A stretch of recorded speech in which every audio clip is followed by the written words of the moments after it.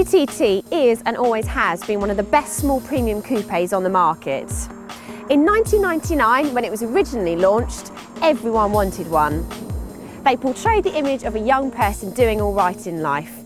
You probably thought it was difficult to improve on the first generation, and then Audi launched the second generation, better in every way. Great looking car, more aggressive lines, stronger road presence.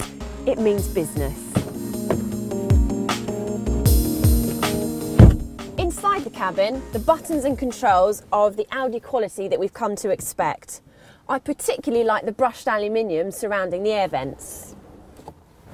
Standard equipment includes airbags, climate control, heated mirrors and Isofix, would you believe, because I really see this as a family car.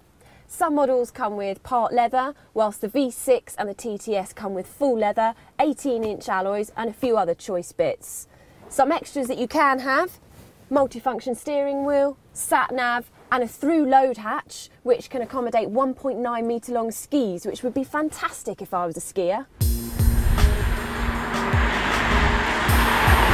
Something that really impresses me about modern and in particular Audi engineering is how much power they can get out of a relatively small engine. The 2-litre FSI, for example, has a 0 to 60 time of just 6.1 seconds and achieves a figure of 43 mpg. Another thing I really like about the engines is how good they sound.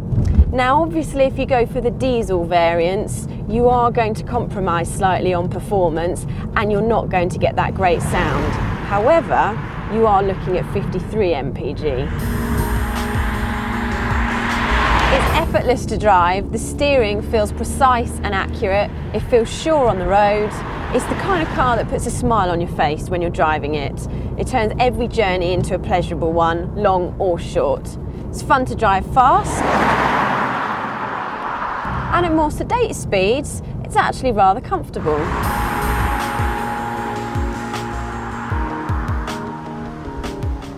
With so many positives, it's difficult to think of any negatives, but like with most cars, it's not perfect. The main problem with this one is the space in the back. I'm only 5'4.5" and I struggle to sit in the back. It is so cramped in here. These seats are definitely not designed to accommodate your average sized adult. Also, if you want to stand out from the crowd, you're not going to in this because there's quite a few of them on the road. And if you want one with a good spec, you'll find that the options are quite expensive. Those aside, this TT makes an excellent choice for somebody who wants a sports coupe that delivers in terms of performance, fuel economy, driving pleasure and a premium look. In fact, I'd be quite happy to own one myself.